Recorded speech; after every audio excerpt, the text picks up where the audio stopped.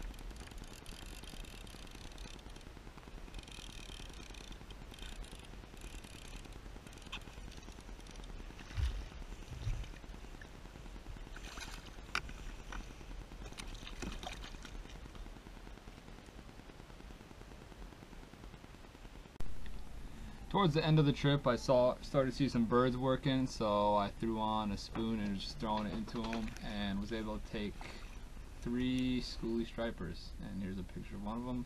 Thanks for watching the video.